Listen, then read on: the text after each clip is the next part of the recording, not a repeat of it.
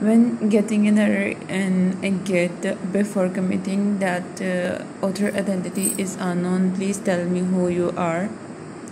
So it also gives you two commands that you have to write on the command line tool.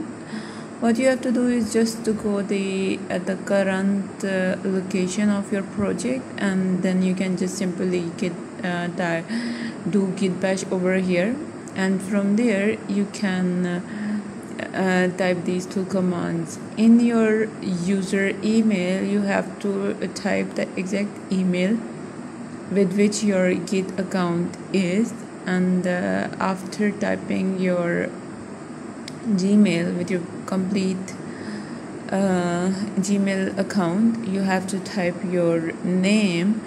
You can just go in your, if you don't remember, just go into your Git account and look at your name in your Git account, and just come back over here and type your username.